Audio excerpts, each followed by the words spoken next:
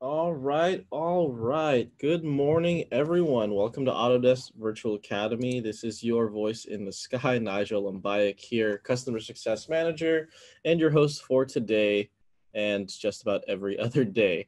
Today I'm joined by Matt Bussey. How's it going, Matt? Well, I'm awake. That's half the battle. There you go. Matt's one of our senior solution architects on the team, meaning that Matt puts together a lot of the project planning for some really large automation projects, right? Whether they be design automation or process automation, right? Matt's really a go-to guy to answer a lot of those questions, which is coincidentally why Matt decided that we're going to go ahead and show you guys some of these Inventor API, iLogic tips and tricks, things that I think Matt's learned over the course of his learning experience through a lot of this automation, things that might not be, obvious, and things that save a lot of time. So I'm really glad, Matt, you're here. I'm going to learn a lot, I'm sure. Anything else to add besides that, Matt? No, I mean, the whole impetus behind this is I'm an engineer. So by definition, I'm lazy. So all this is to support me being lazy. Sounds good. Yeah, just find the most efficient way to finish things with the That's least amount of exactly right. effort. Awesome. I'm sure a lot of us can relate to that. If anyone has any questions, go ahead and type them into your respective chat panels wherever you are. I'll go ahead and monitor those and make sure those get answered. And we're in for a really great session. Matt, take it away. All right. So let's do a quick overview of what I'm planning to present to you all today. So first thing is that we'll look at iLogic, and actually we'll look at using the Inventor API inside of iLogic to enhance the capabilities of iLogic. So we'll look at specifically using Visual Basic.NET. Everything else I do that's API based will be in the VB language, but it's all translatable into C# as well. So we'll look at using VB.NET and the Inventor API inside of iLogic to copy, design, proof your iLogic. If you've used iLogic and Vault together, you know that they don't necessarily play well together. So we'll look at ways of helping that problem. We'll also look at using it to overcome some limitations. So the example I'll show you is how to make a quote unquote associative user coordinate system in an assembly. After that, we'll actually go into looking at directly at using the Inventor API through Visual Basic.NET and Visual Studio, and look at some ways if you're going to that level of automation in your day-to-day work, how to make your life easier. So we'll look at something called extension methods. This is something that's been around for .NET programming for a long time, but most people who pick up .NET programming kind of casually don't really know what they are. But we'll look at them and how we can use them to extend the Inventor API to make your life easier in terms of using the objects that you get out of the Inventor API. And then we'll take what we learned there and we'll look at solving some problems that typically come up with drawings. We'll also look at a tool that was built by an old colleague of mine called Attribute Helper that can help you put attributes on things in Inventor. Those are very useful in terms of doing automation and in terms of especially automating for drawings. We'll look at how to create what we learned in terms of extension methods to find the curves that we want to dimension for a drawing. And we'll look at reducing dimensioning headaches, specifically something that tends to come up quite often that most people don't really understand when they first get into trying to write against the Inventor API to automate drawings. And then finally, I'll go over some useful references, just in general, some general programming references that you might find useful if you're looking to level up your skills. Okay? All right, so first of all, let's talk about iLogic and using the Inventor API with iLogic. Now, that old copy design problem. If you have used iLogic with Vault, one of the things that you know is that when you do a copy design in Vault, it can break your iLogic code. Okay, iLogic is great. It's a powerful way to automate your designs, but Vault copy design can break it. And why is that? Well, it's because of file names typically. There could be other reasons, but this is the most common one. So in an example, this is an iLogic command parameter. This is you typically use, like say in an assembly, to pass a value to a parameter in a child. So in this particular case, I have a child named sliding door frame. I want to pass to its parameter name height, my own parameter name height. This is a typical way of copying parameters down from one level to the next level in a hierarchical assembly. Now, why does this break? Well, it's because when you come in and do a copy design, what happens typically? Well, typically the file name of the child changes. But this is, if this is hard-coded into your iLogic, this name, Vault doesn't have the capability of going in and understanding that this is supposed to be a file name, one, and two, knowing what it should change it to. And to be honest, even if it did have that capability, you probably wouldn't want it to do it on any large, complex type of iLogic. I don't know about any of you, but have you ever used things to try to automate fixing your code? Yeah, sometimes they work, a lot of times they don't. So how do we overcome this problem then? Because we would like to use iLogic and use it a lot. We also would like to use Vault and use it a lot. We also like to reuse our designs and reuse them a lot. So how do we fix this problem? Well, we use a little Inventor API in VB.NET inside of our iLogic. And so let's start off and I will show you that. So here's an example of a component that I created. This is going to be a library component I'm going to reuse in my automation or in my designs day in and day out. This is just a simple sliding door, okay? It's a two-part assembly, and the parts it's made up of are this frame that you can see has a stationary pane of glass, has some grooves in there for the sliding door, and then the actual panel itself, okay?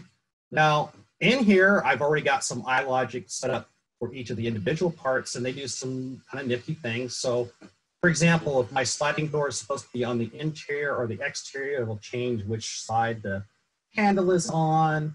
You know, if I come in here and I change the height, it will change the height, etc. So, you know, some typical things that you typically expect with using parameters and using some iLogic. The iLogic code in here is pretty simple. It's saying, hey, if my slide door position is interior, then set this feature, you know, suppress this feature or activate that feature, et cetera, et cetera. Same thing with the sliding door frame. It's also got some parameters, some identically named parameters actually for like the width, depth, height, and frame depth. The sliding door and the closed position. So again, if I have the closed side, that's the side that the non-moving glass is on, can change. And whether it's interior or exterior, it might be hard to see there, but you notice it's flopping the glass pane back and forth of where it's supposed to be, okay?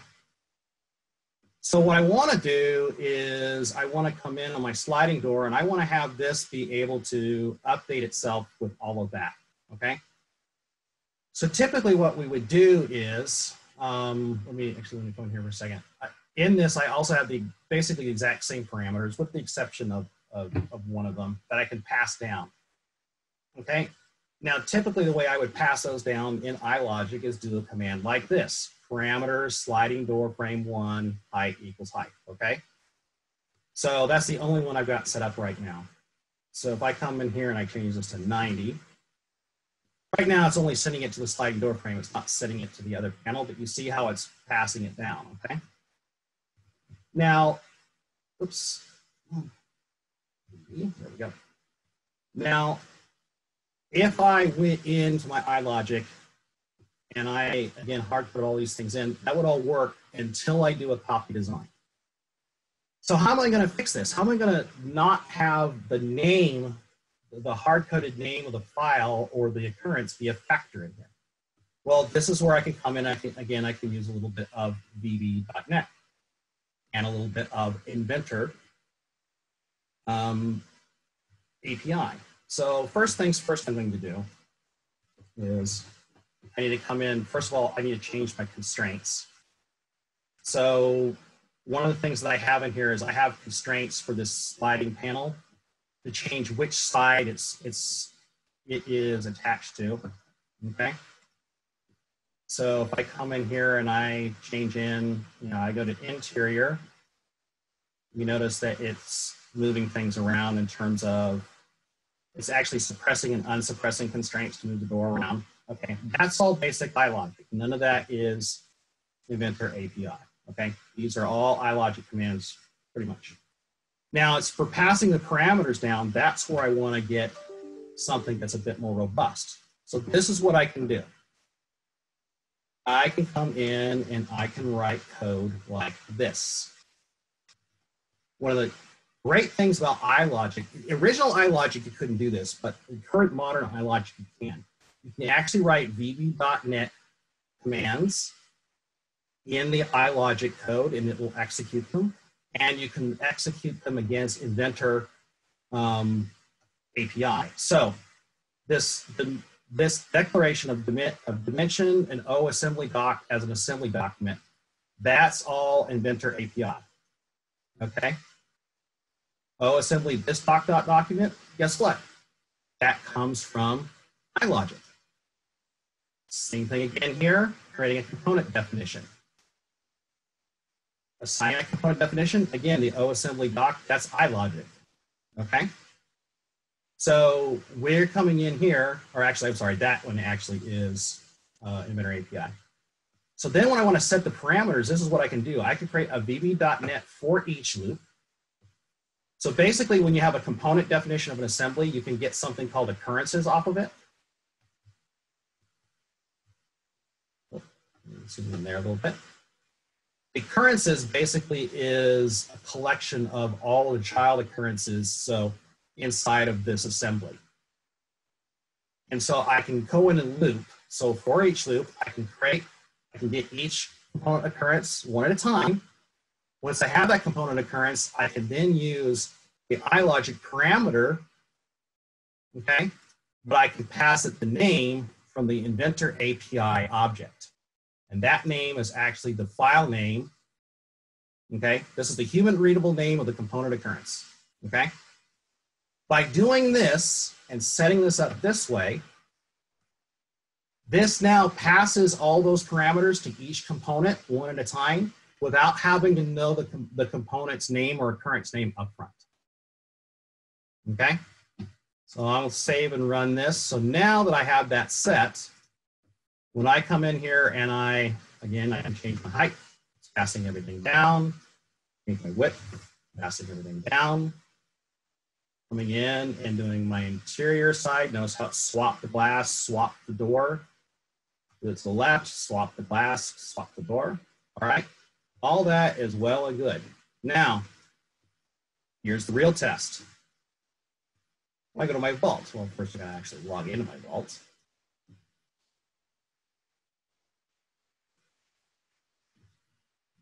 So I'll go in and log into my vault. All right. And let me go up here. We'll find this in my vault under assets right now. See, everything's checked out. It's waiting to be checked in. So I will come in and I will check this in. That is Inventor API to iLogic. All right. I've done that. We're going to check everything in. Now that everything's checked in, what we're going to do is we're going to do a copy design on this. Okay, copy design. All right, we're gonna come in here, we're gonna copy these to the output folder. And then I will come in and I will do, the naming here. Let's do a find and replace instead of copy of, we'll go ahead and put demo underscore. Place all those, that's good. We'll run this. All right, now if we come over here to output, here's my ABA demo. So I'm gonna go ahead and I'm gonna get that and check them all out. Bring them down. Okay, so now, I come in here, I could have opened it from Vault, but I'm a little old school. Sometimes I just open it locally like this. If I open this up now, I'm sure we can all agree the names have all changed, okay? But my iLogic code did not break.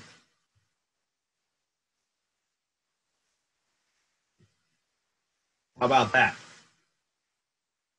So that's a great way to write robust iLogic code. Now, one of the things I will tell you is that when you write it like this, one of the downsides to what I have here is that you have to have the same name parameter that you're passing in every single component occurrence, okay? Now that can be problematic because if you see here for the door, I don't actually need the close side. It's not used inside of here, but I had to create it as just an empty parameter just so that I didn't have any problems.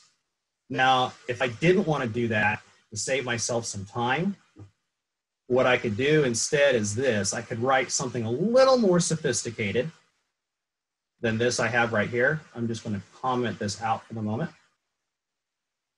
And then I could write something a little, like I said, a little more sophisticated that looks something a little more like this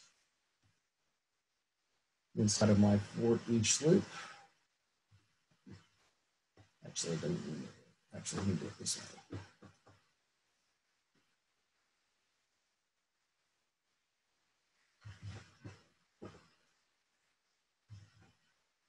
So this is a little more complicated, but basically what I can come in here and do is come into each occurrence, get its parameter list, and I have to know whether it's a part document or an assembly document in order to get the parameter list correctly. This is the way that these things work in the Inventor API. Won't go into depth of why it works that way, but this is it. Also, don't worry about if you want to get this code. We will provide a way for you to get this source code at the end. And then you come in and you do what's called a try catch. Basically what this does in Visual Basic is it says, hey, try to do this, and if you can't, then do this if you catch an error, okay? So in this particular case, we know that closed side is no longer in my door panel in here, okay? But if I come in here and I run something, let me change this like interior, okay?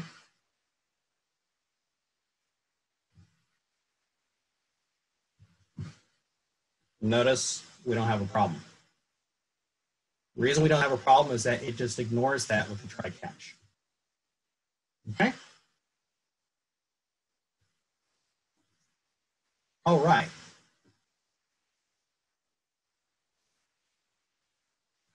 So now we have a little bit of an idea of how we might be able to use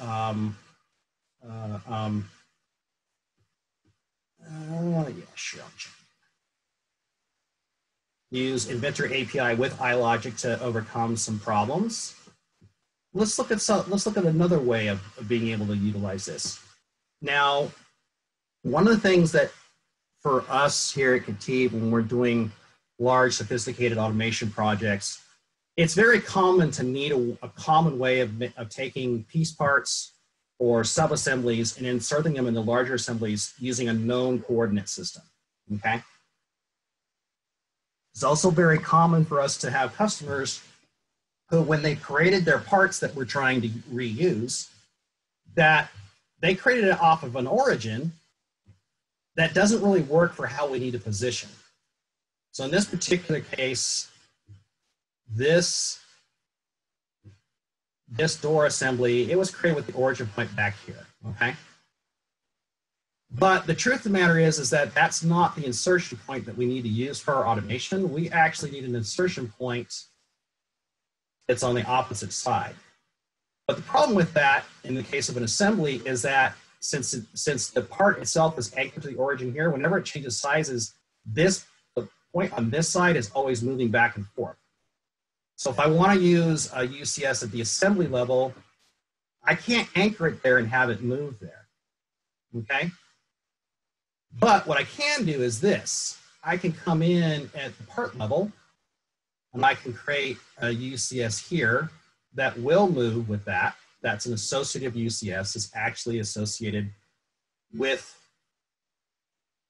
this vertex right here around the corner. So when this changes width, let's see, get this out of the way, that UCS will move around, okay? So in here, again, let's make this 90 so everything's all, whoops. I haven't fixed this one yet. Sorry, give me a second here. I forgot to copy and paste this into everything.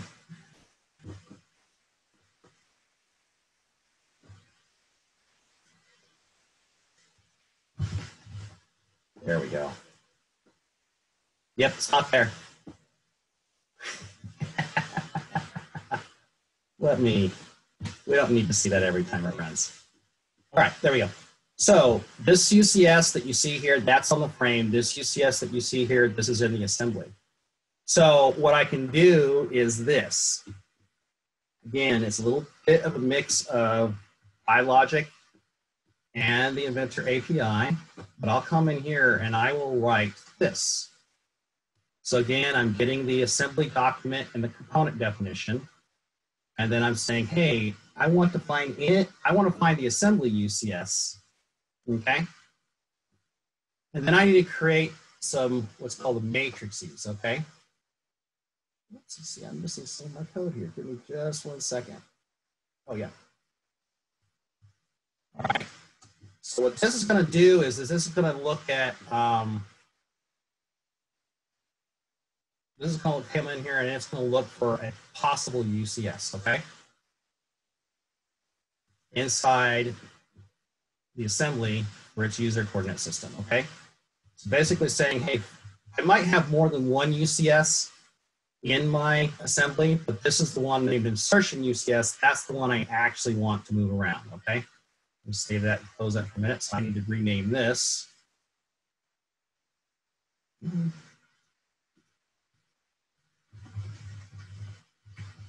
we go. To insertion UCS. Okay. So this will come in and it'll find my assembly UCS, okay, out of all the possible UCSs. Now, this little bit of code here, what's going on is now I'm going to go in and look up all of my occurrences, all of my children, okay? And if any of them that are parked, because I could have sub-assemblies as children, I'm going to come and grab, if it happens to be a part, then I'm going to look inside of it and say, hey, do you have any user coordinate systems? So if the count is greater than 0, then the answer is yes. Then again, I'm going to look for a UCS in the child, also named insertion.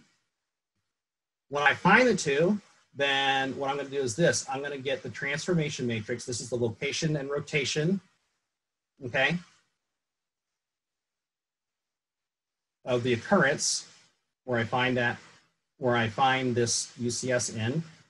I'm then going to set up the transformation of my assembly UCS to be the same as the child UCS. I'm going to transform it and then apply it to the assembly UCS. A whole lot of work, but the end result is this. Don't blink. Because if you blink, you'll miss it. Now, if I come into the frame and I hide this UCS, I make it invisible.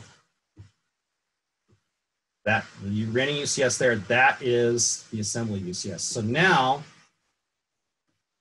as that changes, the assembly UCS, whoops. Here we go. Missed a trigger on there. I'll have to go back and double check that. I may have a trigger that's not triggering right now. Or it may just need to catch it. Yeah, I've got triggers turned off. Apologize with that. Anyways, so Nigel, do we have any questions on that in terms of using the Inventor API with iLogic to help get you some things done? Yeah, there's a couple here. There's one from a good friend here, Andy. I guess he's referencing when you use the for each loops. Asking, won't the for each loop interfere if you add a new part that has the height parameter but is not related to the height of said frame?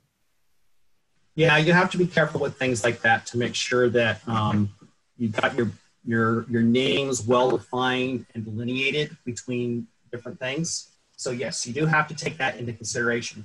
That's part of what you have to basically, you got to plan that out before you start using it blindly. Long story short.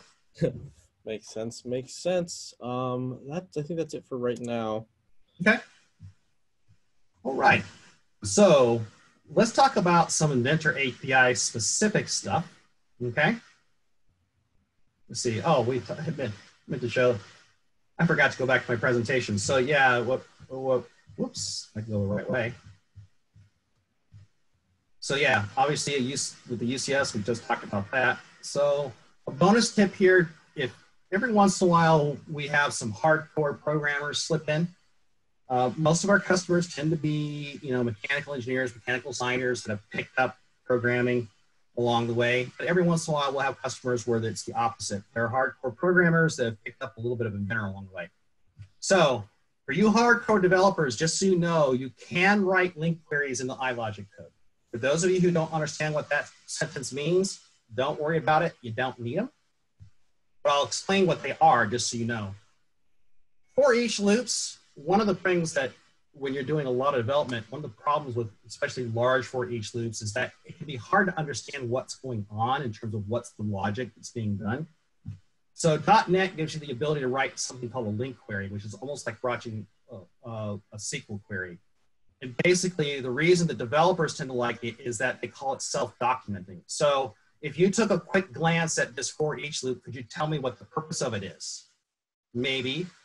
But with this, basically what this is telling a developer is, hey, from the possible UCSs that are in this user coordinate system collection, where I have one that has a name of insertion UCS, then select that and give me the first one of everything you can find. That's what a link query basically does for you. So just so if you happen to be a hardcore programmer, you know link queries, yes, you can do link queries inside of iLogic. It will work. All right, so let's talk about Inventor. Let's talk about using .NET and the Inventor API, or let's talk about using .NET capabilities to make using the Inventor API easier for you. So I actually tend to spend my day writing a whole lot of code directly in C# or VB.NET.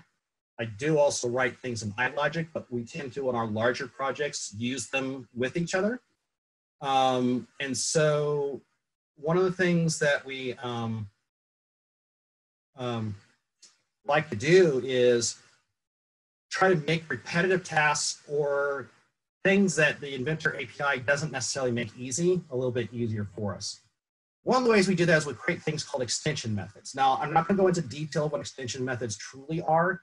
If you're interested in that, I'll give you some references for some books at the end where you can go digging into this. But basically, an extension method, it's a compiler trick.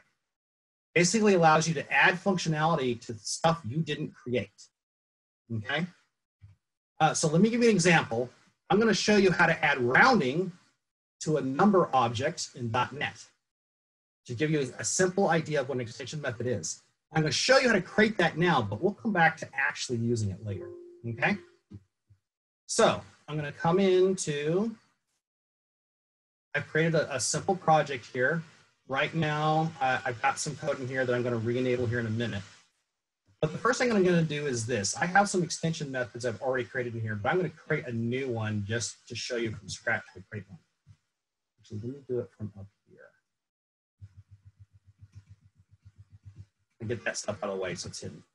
So first of all, if you're in a .NET program, you've set something up, you have to, if you're in Visual Basic, this is the syntax, you have to import the system.runtime.compiler services. This is required to create what's called an extension method.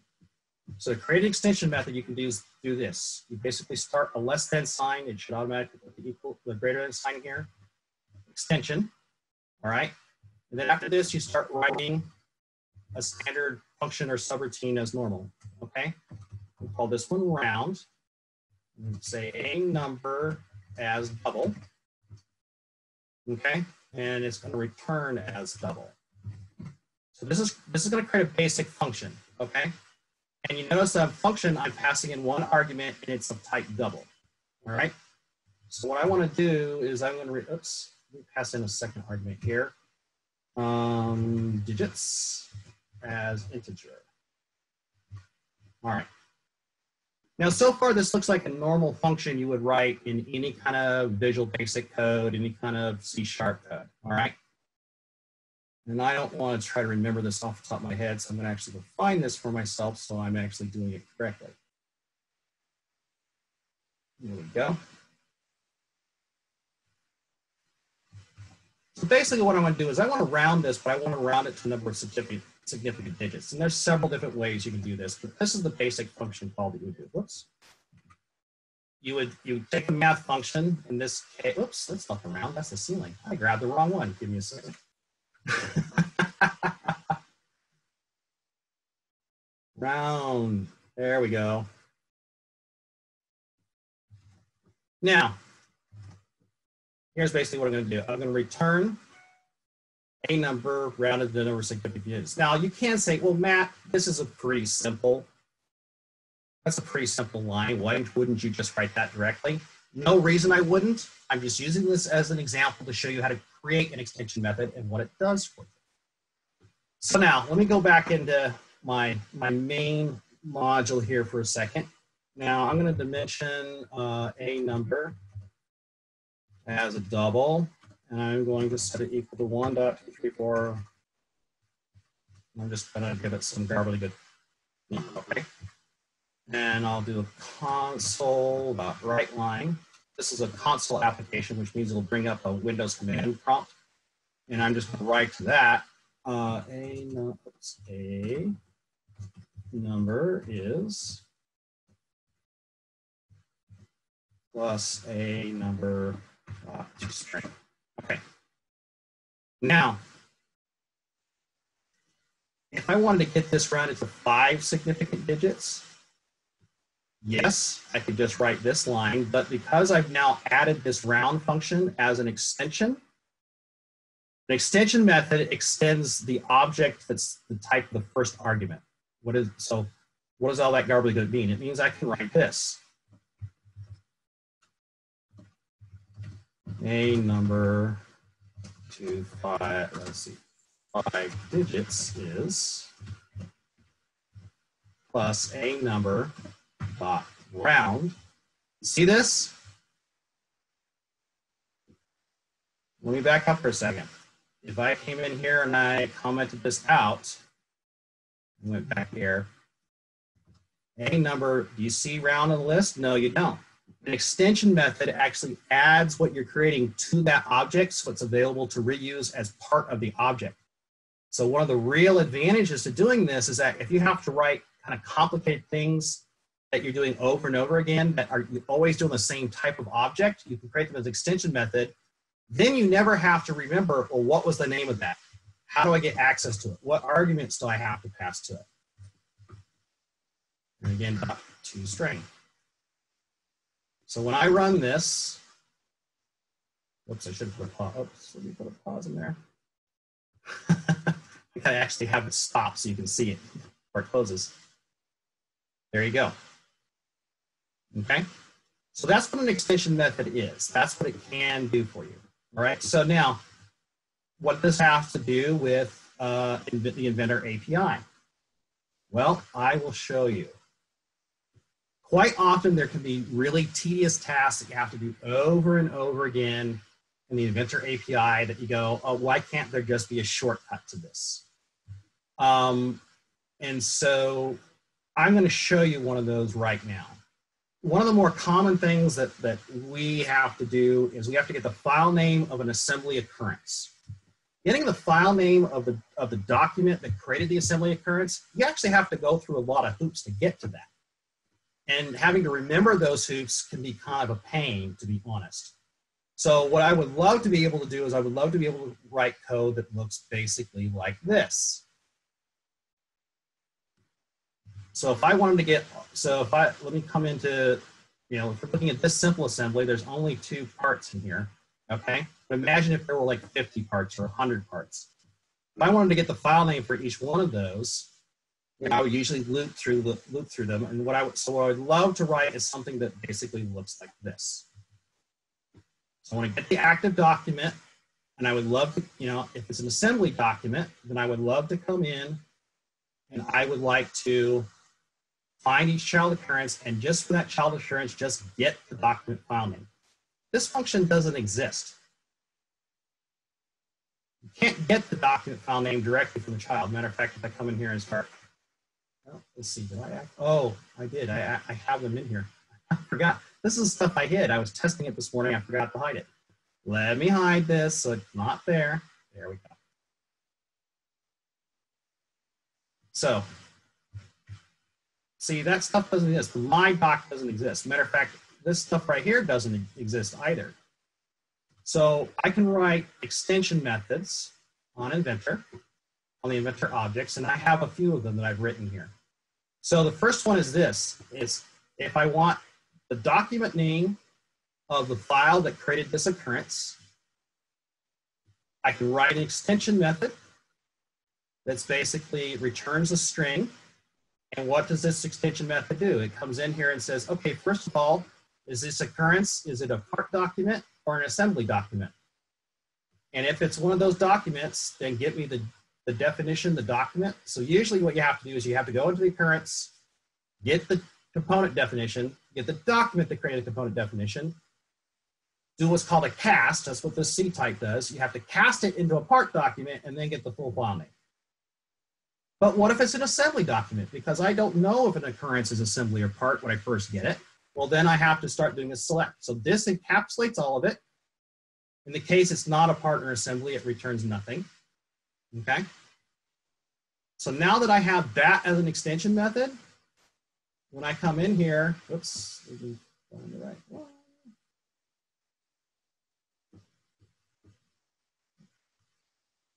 Helps if I click on the right tab. I can do my doc file name. Okay.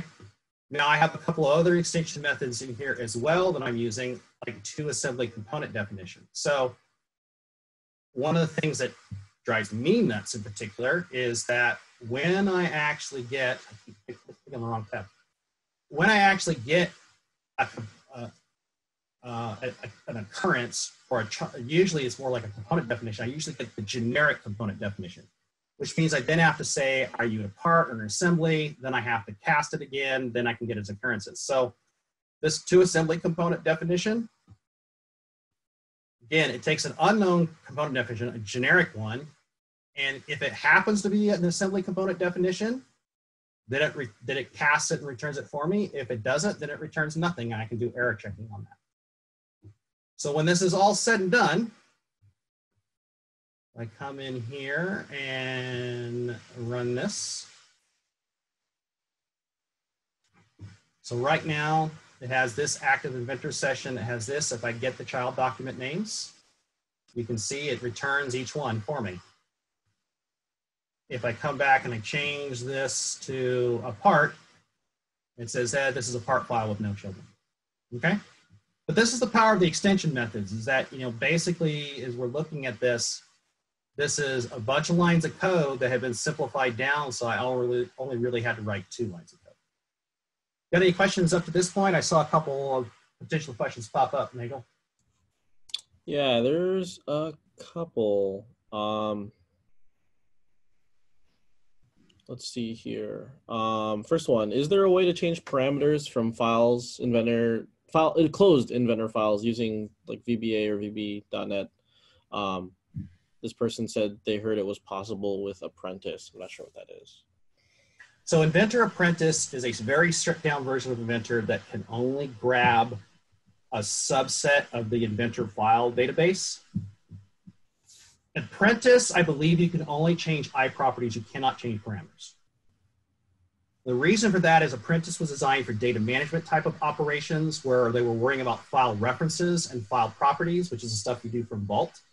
So it does not, if I remember right, it does not have direct access to parameters. You have to have the full Inventor API to get access to parameters. And that's because the parameters can change the recipe, i.e. the dimensions and things like that that create the geometry, then update the geometry, then update the graphics, et cetera, et cetera. Inventor Apprentice has no access to the recipe segment, which is basically the database that creates the browser tree. It has no access to the geometry or the graphics segment. So I hope that answered the question. So you need full-blown Inventor in order to do that, full-blown Inventor API, which means you're using an inventor.application object, not an inventor.apprentice server object. Cool, cool. Let's see what else we got.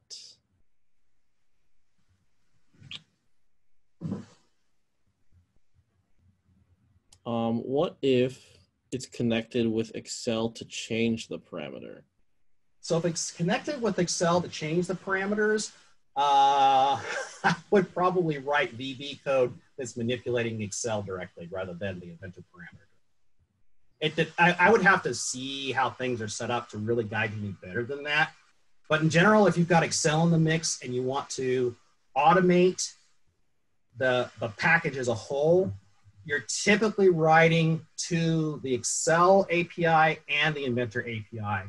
And which one you're writing to when kind of depends on how things are set up. If I remember right, the Inventor API does have access to get, I know it has access to read the parameters. I can't off the top of my head remember if it has access to write them, but in general, I would be writing directly to the Excel just to keep things simpler and easier. But again, it does depend on how things are set up, what kind of performance you're looking for. The other thing is that in general, we only do that if we absolutely have to because that's a customer requirement.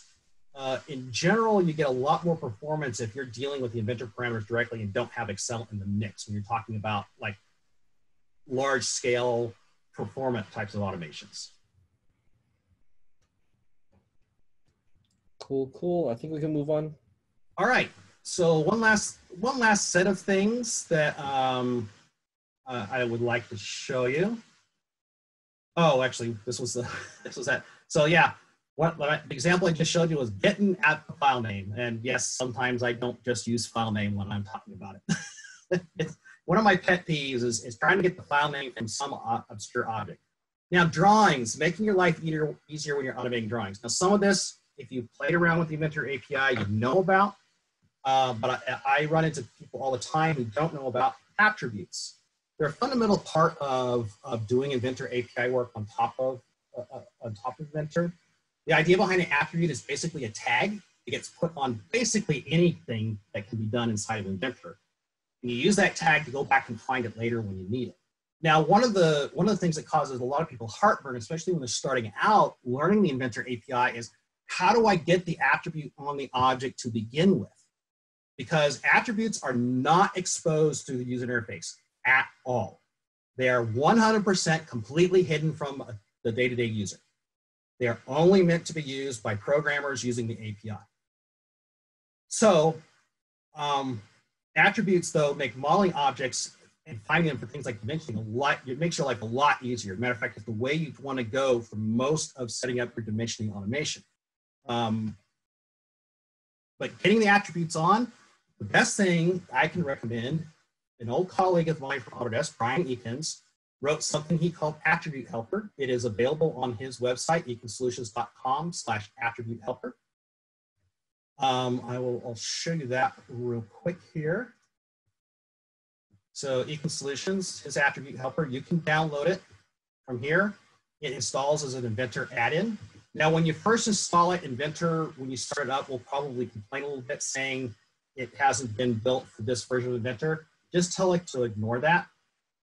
To be honest, that's basically what you do. So after you install it, you go into the add-ins manager. Typically nowadays in more modern Inventor, it'll probably come up as blocked. So just turn block off, tell it to load automatically. And if you click on load it, unload it, it'll load it right then and there. Attribute manager is a godsend. And what it does is this, is when you turn on Attribute Helper, first of all, it shows you all the attributes that are already inside of this. So look at all this stuff that you probably never even knew was there. All the iLogic rules, hey, they're in there as attributes, okay? There's a bunch of parameter values and things like that that are all in there as attributes, okay? So let me show you something. Let me pull up a couple of components I've already got set up to demonstrate using attributes and doing them. So right here I have a window pane. Now I went in here ahead of time and I went ahead and I put attributes in on 4 different faces, okay? So basically the top, bottom, left, and right face. Attributes have 3 pieces to them. There's something called an attribute set name, okay? Then there's the attribute name and the attribute value. So if I look at this right here, I know it's probably hard to see because the font's really small. So let me do this real quick. There we go. Let's go back to Attribute Helper. All right. So as I was saying, you can add an attribute to basically any geometry. You can add them to parameters. You can add them to properties. You can add them to documents.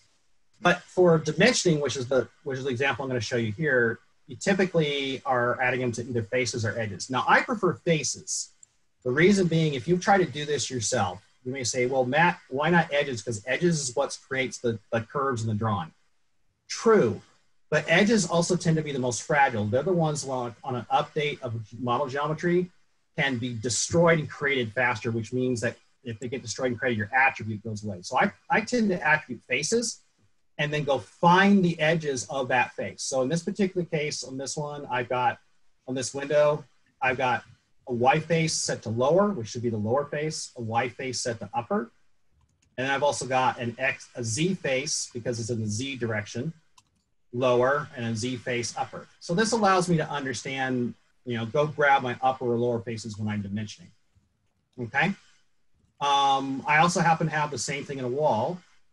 So if I come in here and attribute helper, right now I've only got one in here. I have my Y origin because I want to use the wall as my quote unquote origin for dimensioning. Now all I'm missing is a Z.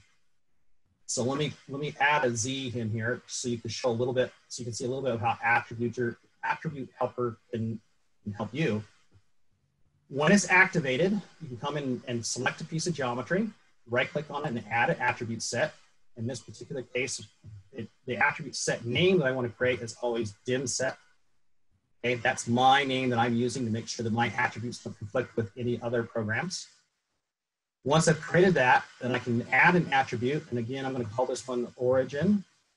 And I'm going to set its value to Z. So basically, this is an origin face Z. And it's the Z origin that I want to use for dimensioning. Okay, close. All right, so that's added that attribute into this wall.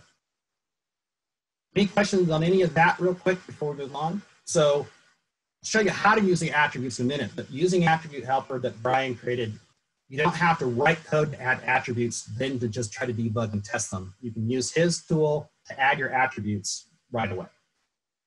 Okay? All right, now that we have that, now let's go in and let's do a little bit of drawing automation here. Now I already have a drawing set up for this, because basically these pieces that you're seeing, I am creating to use as part of an automation for a company that basically builds clean rooms from piece parts, from basically off-the-shelf kind of Lego blocks. So in this particular case, I have actually started the wall of a room and I put 2 windows in it. I did this mostly for testing, so we'll go look at this assembly. So this part is this window is basically constrained to two openings. Now the openings, just so you know that there's no magic up my sleeve here in a minute, I want you to see this. These are set so that basically these lines are collinear with each other. Okay, they're all set at the same height. Okay, that'll be important in a minute. Just keep that in mind that I'm not cheating here. These windows are the exact same instance of the exact same part. They're constrained directly to the bottom of those window openings. Okay. Now, what I want to do is this. I basically have 2 curves here. I want to show you how high the bottom of the window is. That's what the first bit of my automation wants to do. And I want to show it off of this line, okay, my origin. Now, depending on which side I put the dimension on, whether it's the left or the right, if I do this manually, as a lot of you know, if I was going to put the dimension on the right, or on the left, I wouldn't grab the one on the right, would I? That's really not good dimensioning practice typically. Typically what you want to do is you want to grab that line and that line. That's where you want to have your dimension off of. And then you can put like typical or things like that on it.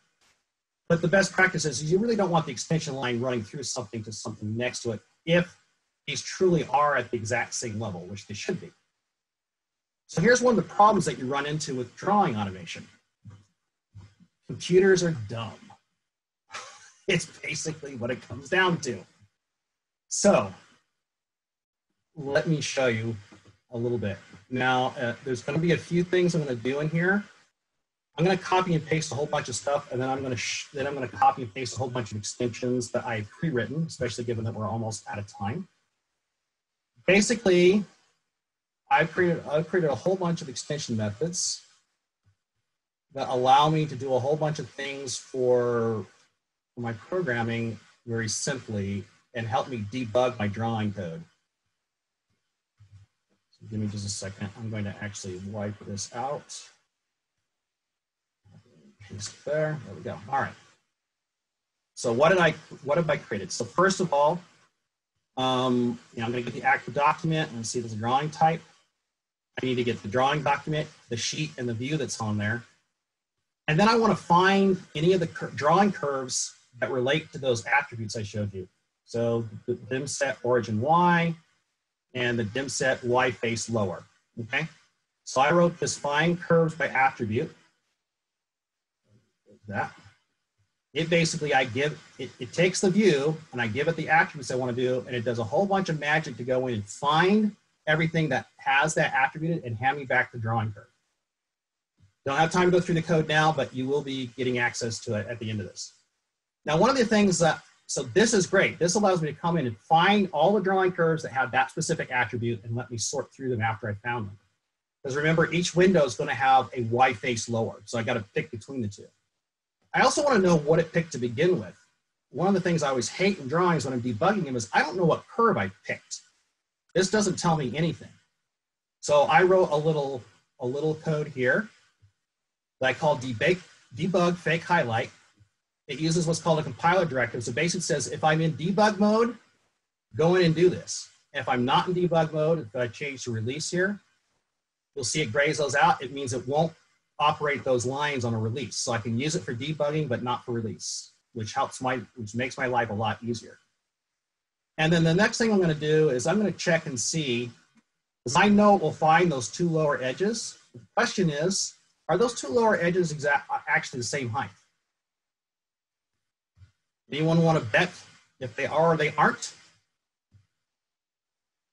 First of all, I'll make sure that is in there. Second of all, I'm going to break point in here just in case. I'll run this. Drawing dimensions. So, first of all, you see it came in, it selected that line on the bottom from its attributes. Those two lines, my fake highlight is what highlighted them for me, changed their color temporarily. But you will notice that it says curves are not at the same height. Well, why not? If I come in here and I look at this, I'll do what's called a watch. Oops, pause this first. If I come in and look at this, you'll see why. Whoops. Actually, let me rerun this. Hold on a second. Yes, I know. I'm going to rerun it. I'm going to stop it at an earlier point. Come on. Dimensions, we'll do that again. Now let's look at this. If I look at this, it's 28 point blah, blah, blah, 6928 is the last four digits on there of one curve. The other one is 6924. Well, we have lovely computer rounding errors. So remember when I say we would come back to our little rounding routine? Why did I bother writing that in the first place? Is so I could remember to do this when I'm in drawings.